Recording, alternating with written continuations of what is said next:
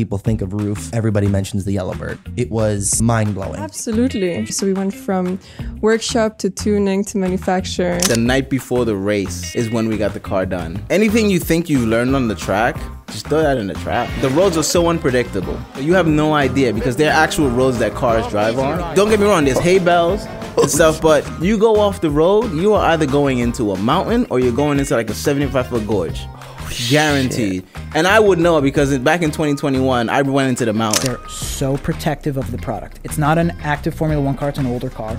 Because if it looks like they're doing something dangerous, like civilians too close to the car, they'll shut it down. You got to go 100 on the FDR with a Formula One car going, blasting by at 160. The cold start in the financial district at 3 o'clock in the morning when the drunk girls are just stumbling around, and then you hear this thing roaring and it's reverberating off the glass walls. Like that's priceless. Riding in a steam car is like the craziest thing because theoretically they have no top speed. If you ride in a steam car, and a lot of them are hand throttle, you just go like this and it just goes and goes and goes, and it's like it's scary. Alex Alpert, Eloisa Roof, Sherwin Piquet, Joe Baris from Metro Camera Cars, Antonio in the driver's seat with ABS.